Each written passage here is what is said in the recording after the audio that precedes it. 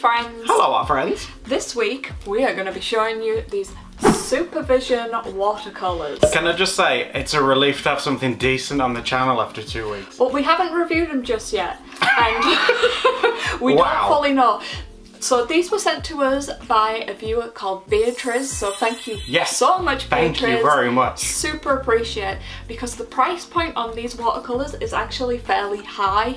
Yes, and they ain't cheap. there is not much information about these online.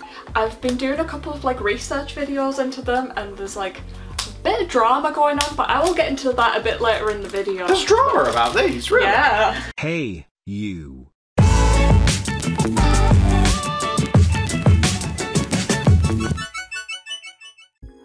Oh my god. Oh, I'll tell you all about it as we go. I just thought they were a cute little ocean themed set, you know? I've also purchased some watercolor pens, which I have accidentally left on my desk. Oh, I'll get those. Because these are tubes. Yes. So, they work best in pans, believe it or not. Here are the Supervision watercolors. There's a few sets that they have, but this one in particular, I thought it had a quite quirky, like, theme to it, and I'm a sucker for themes. So as you can see, it's called Ocean Paradise. These are the colours that are going to be in this set, and I'm presuming that they're all called chameleon colours, and the idea behind them is that there's sort of like 2 different pigment colours in each tube. Ooh. So let's have a look inside. Oh. Oh, there they are. It's such like an aesthetic little box. Now, like I said, I do have some pens over here. Yeah. I ordered them online, thinking that they looked like a nice size. Look how tiny these pens little are. baby pens. So, if I want to like fill up a full like tubes full of these, I'm gonna have to fill up like a bunch of them. So basically, I managed to find a couple of like reviews, but there's not many out there, because I think not many people have like wanted to. I had no idea these existed. Especially when there's sort of like negative like reviews out there. Exactly. The negative reviews are because there's 2 colours in like this tube, I don't fully get all like the science behind it. There's other reviews on YouTube where they explain it like really, really well, but the simple gist of it in a very basic Steph way, one way around or the other, you can see why my brain's getting confused. So one of them is an actual pigment, but the other one is a dye. Basically, for people who've kept them in tubes, one of the secondary colours, when they finally got around to using it after like a year or something, has completely vanished, and there's only been like 1 colour to the tube. Yeah, that's going to be part of the test today. Work. Oh my god, yeah. Otherwise this might be the most dramatic paint video we've ever done. I'm excited to do it. I have an idea as to what I want to do as well.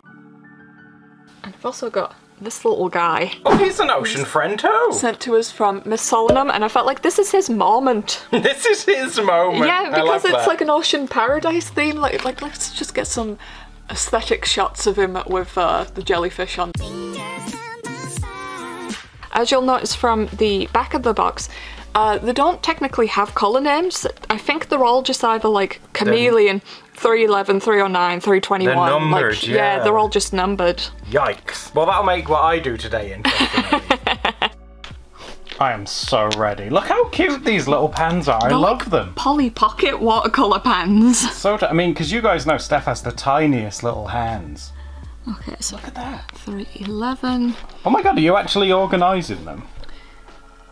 Oh yeah, numbers. Just so if we use like a colour and we want to use the same one, it might get confusing if we've just got them in pens and no sort of identifying like factors. It's a good idea, yeah. She's more than just a pretty face. She's also organised. Plus for swatching purposes, this will be... Oh no, I forgot about that.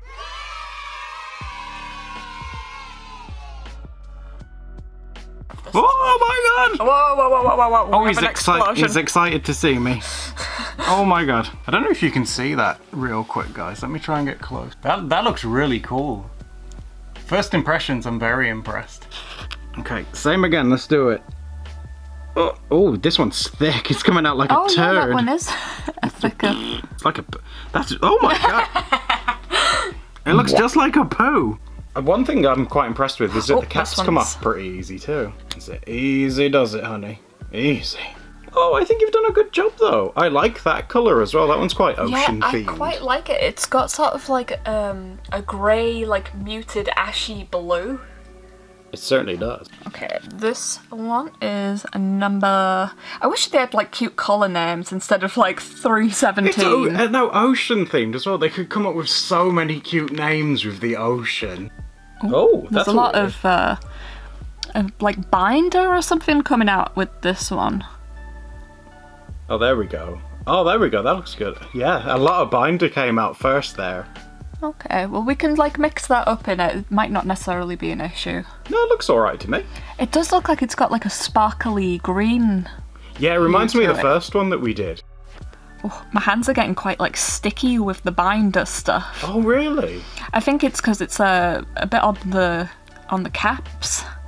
Oh, I do like that colour though. Oh, he's a thick boy. What do I do? Oh, he's thick. There we go. It's got quite like an emerald. Yeah, it's an interesting looking colour actually. Yeah, I am impressed from the colours of these stuff. Easy, girl. Easy, easy. I'll just put the lid on this one again.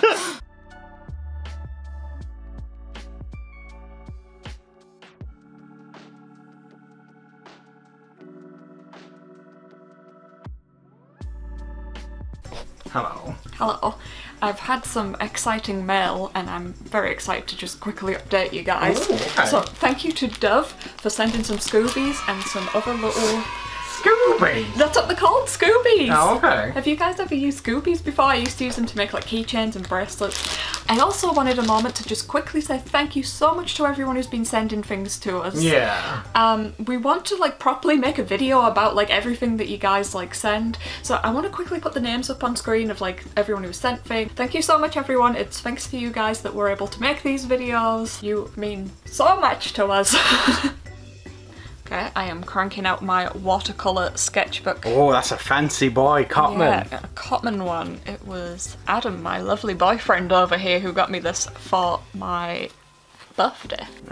Oh, it's doing the thing. Let's see. It's oh. Can you see that? It's doing it. Look at that. And if you just sort of give it some time, as like it dries, the other pigments start to like come out with this stuff. Oh, it's like magic though. It's so glittery. That's gorgeous, yeah. It's very, very pretty. Look at that. I'm enjoying these more than what I was expecting to.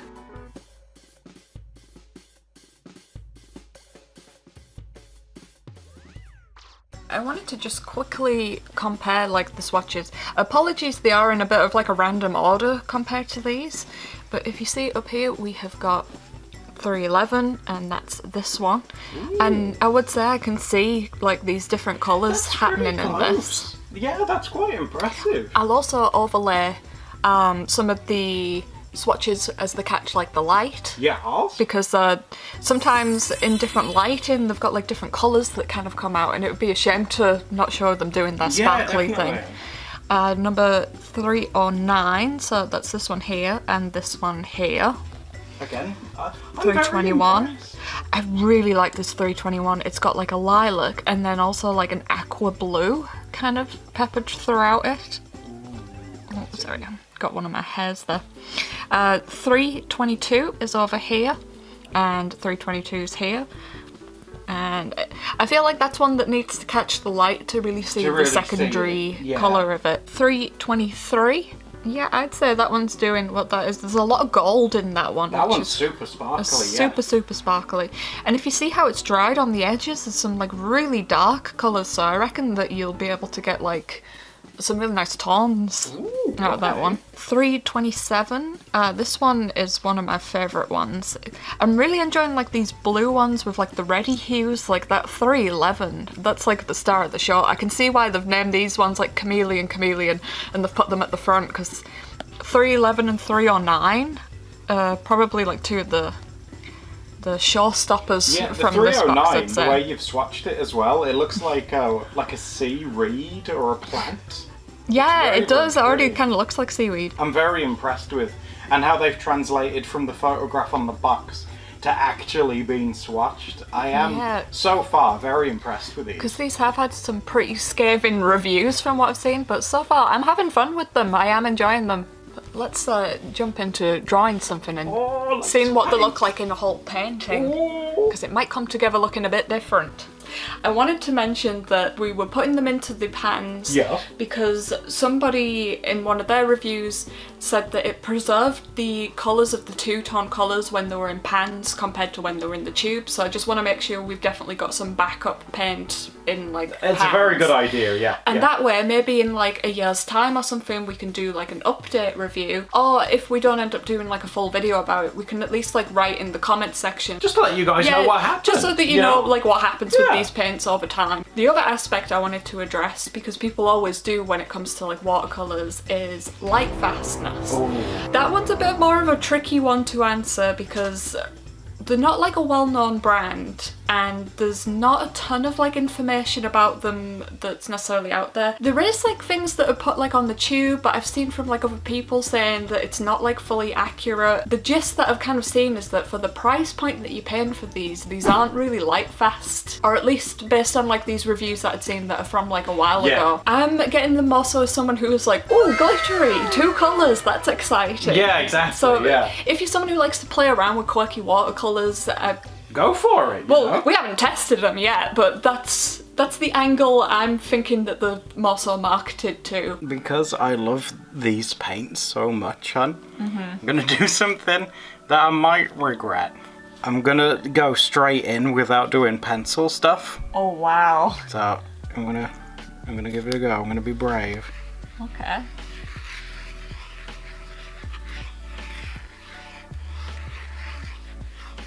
Your silence I know. is worrying me. I have my inspiration, believe it or not. Okay. I'm gonna bring this paint over because I really like this one. That's the one that's got kind of like black and gold hues to it.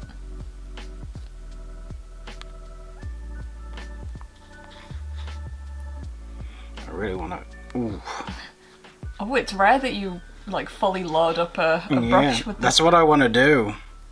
I'm gonna move this aside. And I want it to sort of leak in. Gosh, look at the glitter. It's really fun to play with. Yeah.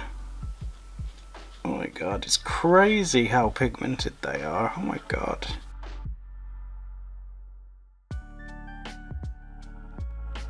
There we go. I'm gonna do that for this one. Now I don't know if it's immediately obvious yet what it is I'm trying to do, and if it isn't, bear with me. It's cool just to like wobble the pigment and stuff around. Yeah, I really like it. Yeah, what's like a good idea to do with watercolour is when you let it dry, if you let it tip a little bit more to one way, and that way you end up getting like a darker tone on one side and you get like this lighter colour on like the other. Okay. And it can create like a lighting effect as well if you play with it in like a... Oh, she's teaching me. Look at that. Isn't that cute? And I also wanted to use one of the other colours as well. And I'm going to go for the one that Steph really liked. This 3-2-1. Ooh. This one here. And I'm going to try and do something similar to what I just did. But a little bit smaller. I have no idea what I'm going to do for mine.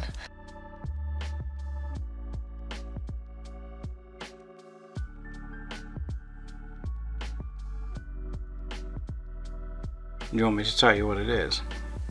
Is it like a school of fish? It's gonna be a big round whale friend with a lot of jellyfish around him. So you like inspired I'm inspired by him. fella? That's it, yeah.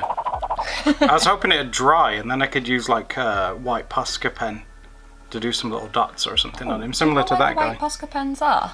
Not off the top of my head, but I reckon I could find one. And the cool thing about jellyfish is that you can't really draw jellyfish or paint them wrong because they're just blobs. And like you can do any shape, it doesn't really matter.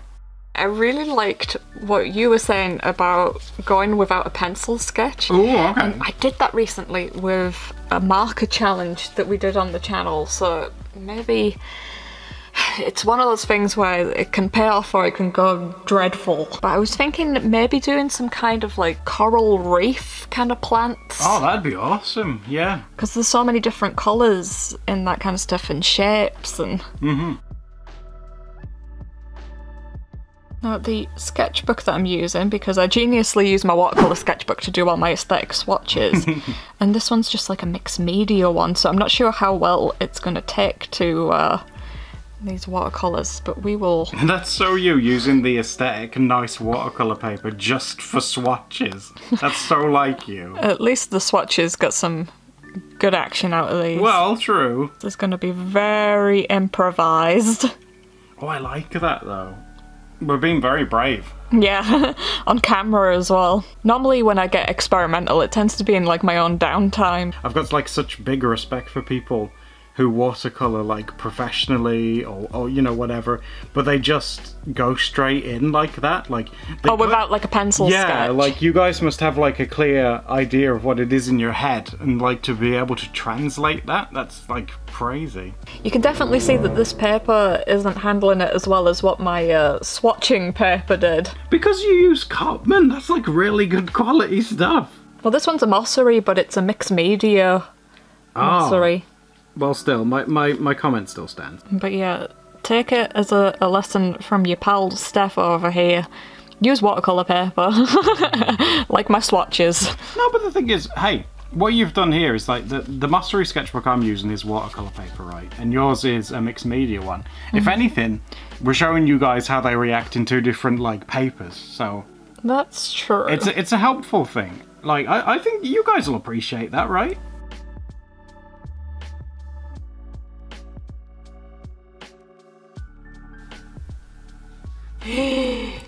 Okay, I did actually like the direction that this painting's going in, but let me show you what the problem is. Because this is not watercolour paper, it is really punishing me for it, and I have never seen watercolour go through on a page like that before. So I'm starting to think maybe I should just bite the bullet and do something in my watercolour sketchbook. And maybe I can save this with some like Posca pens afterwards by drawing some little details in. Now, I want to go in with the Posca pen because the inspiration whale, which is what I'm going to call him, has these like little white spots. Oh, I can get him for you if you... And there he is. See? He's got some like little polka dots on him. And a white tummy. And I thought like, it looks so cute to me. I was like, oh, I wonder if I can try and replicate that. I don't think this would work with like a gel pen or anything like that. Like you need something as pigmented as this. Very daring of you to pump it every time that you're doing it, because that like puts a big... That's how I want it to look though. Oh, okay. If that's the effect that you... I mean, I can do little dots as well, but... Yeah, you get more of like a controlled size of the dot when you do it like that. Am I making you anxious? Well, you just never know with Poscas if you just gotta go... and end up with yeah, like that's true. A handful of paint. And then what I'll do is I'll put the cap on that one. And I will need the black one to do his face, but also some little jellyfish details as well, so... I might do one eye there. Maybe one eye here. Aww. These little dot ones, just like our little whale friend. And then a big whaley smile. He's happy. He's whaley happy to see Whaley happy! He can have like his little flipper thing there as well. Maybe he can be, because he's a sea mammal, he can be blowing bubbles.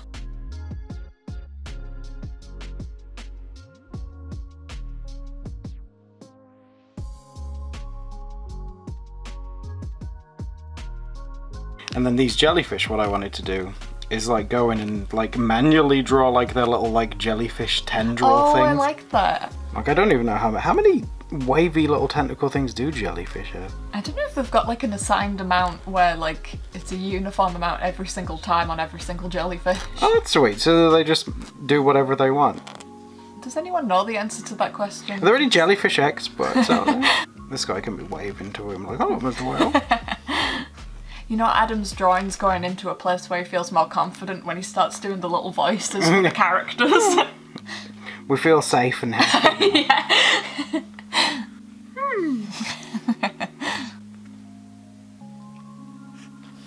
Well, he's a bit straight-faced. I like how he's waving, but he looks like dreadfully concerned. Oh, same whenever I have to greet someone.